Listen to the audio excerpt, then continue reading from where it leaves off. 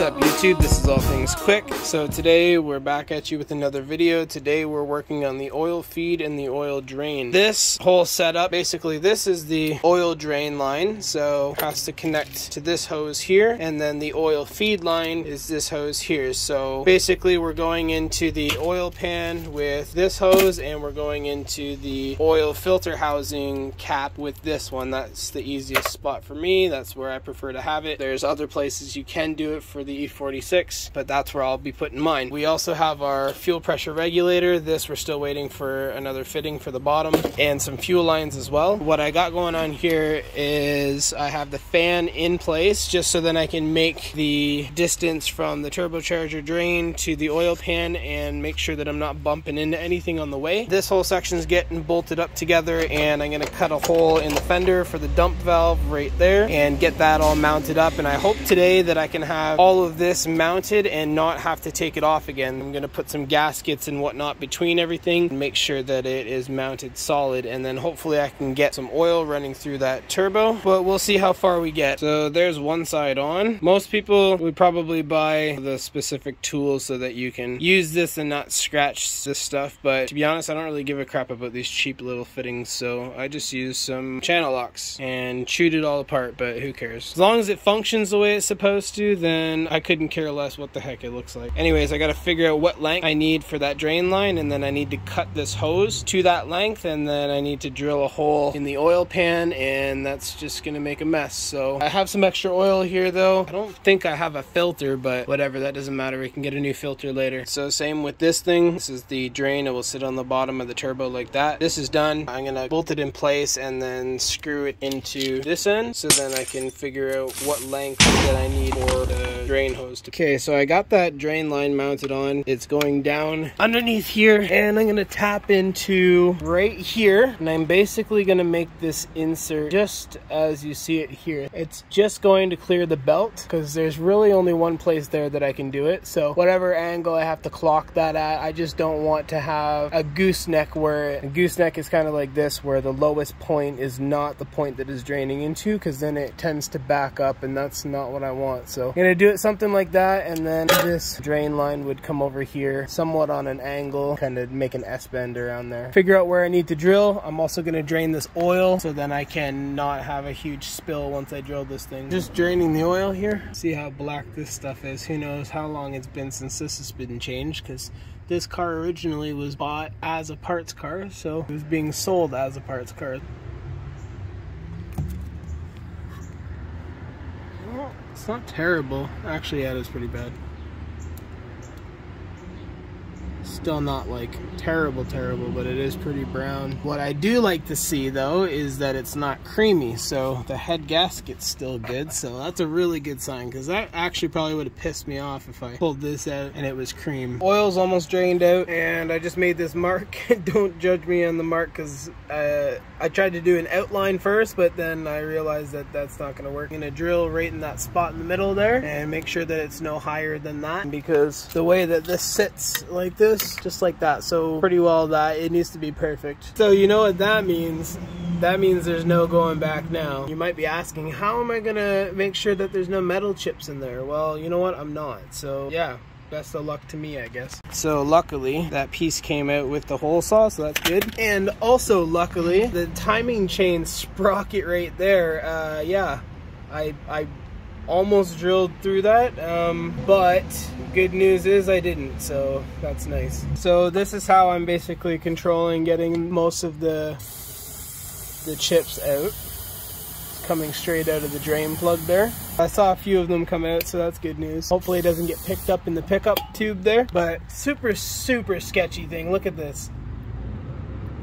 I chewed a little bit into the timing chain.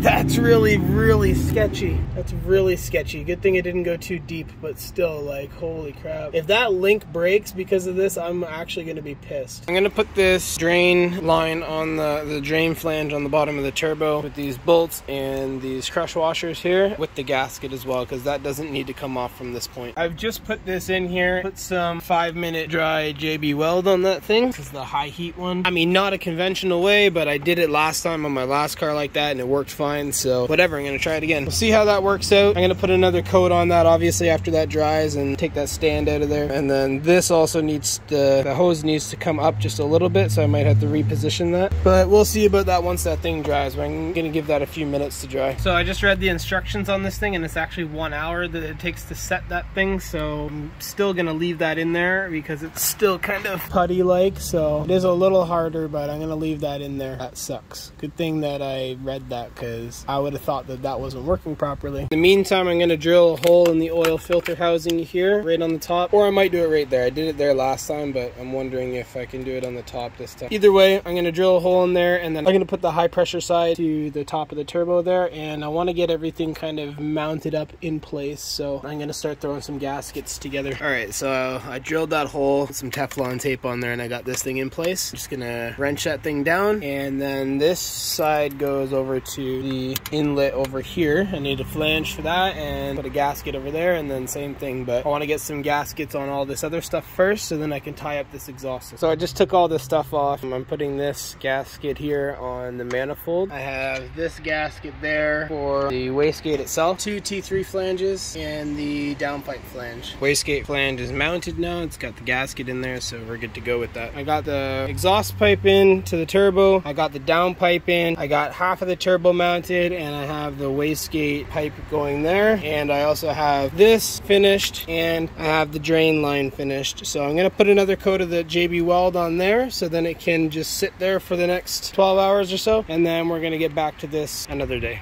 The JB Weld is all dried up underneath for that drain line. The drain line is mounted, everything's good with that. The turbocharger also is mounted, so those bolts are all bolted up. I have my feed line here. Not gonna mount this right this second. First, I'm going to put the wastegate on, figure out where I need to put the hole in the fender right here. Then I'm gonna drill that hole. Then I'll mount the oil feed, and then I'll mount up the wastegate, and then we gotta start working on some vacuum lines. So I've made a mark right there on the fender well where the dump valve will go. I'm going to take this off and then get the hole saw it and drill a hole in there. So here's the flange that I just cut off of the pipe that I'm going to use for the dump valve. I have a hole saw here, so I chose this one because this is just a little bit wider than the pipe itself. It's going to be able to sit perfectly right in there. I'm going to put this on the drill and then drill a hole in that fender well.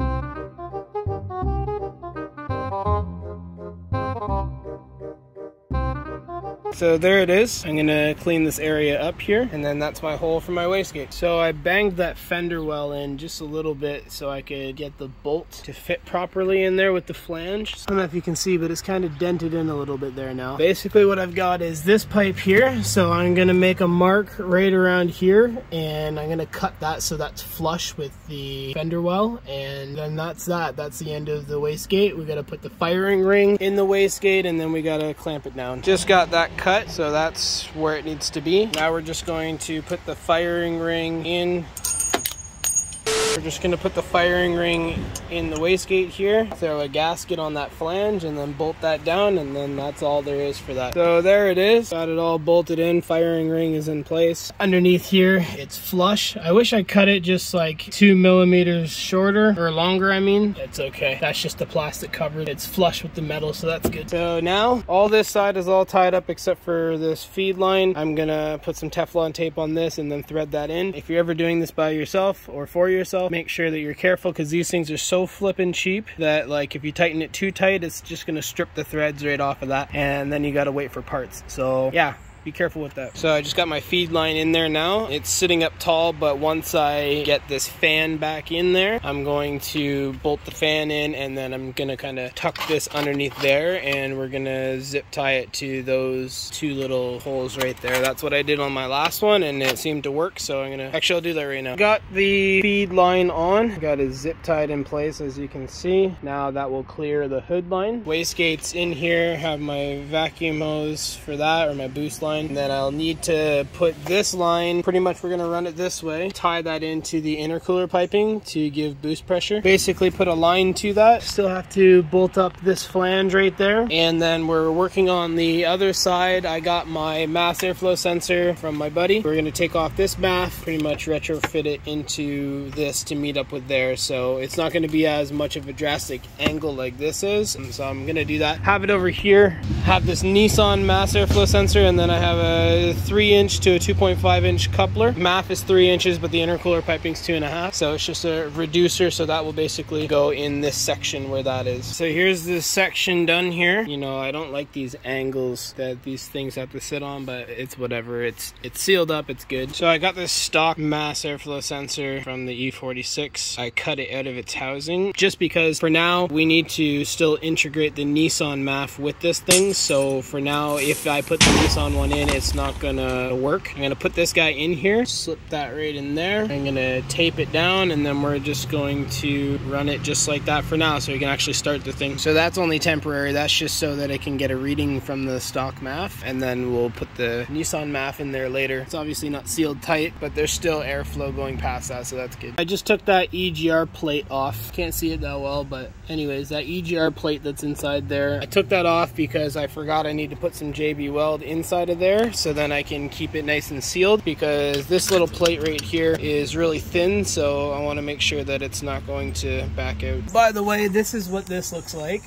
Certainly not pretty, but it is flipping strong. Like, that is not coming off by any means. Like, I would suspect that the hose itself would break before that thing came apart. And it's just slightly, like in this spot right here, it's just slightly too low, so it kind of, this is a little bit of a lower spot than the actual drain, but that's not much at all. The way I had it on my last car was way worse than this, so I'm okay with that. The pressure of it feeding in should push that across just fine. So now I just have to fill this thing up with oil because it doesn't have anything in it. And I'm gonna put an O2 sensor in my exhaust pipe there. And then I have to get going with these boost lines to tie that into the intercooler piping and to the blow-off valve. So I just got this exhaust in here. That's all bolted up in place. So I almost forgot to mention that now I have a O2 sensor in the exhaust. That's the stock narrow band. That's one of two. There's another one that has to go in there as a wide band, so then I can read all my AFR numbers. I'm just gonna wrap up this video right here, and then in the next video we're gonna get at those boost lines and we're gonna get everything else tied up, and then we can start working on the fuel system. With that being said, this is the end of the video. If you like that video, definitely hit that subscribe button, hit that like button, let me know what you think about this video down in the comments, and don't forget to join us on our Discord server, link in the description. We'll see you in the next one. See you later.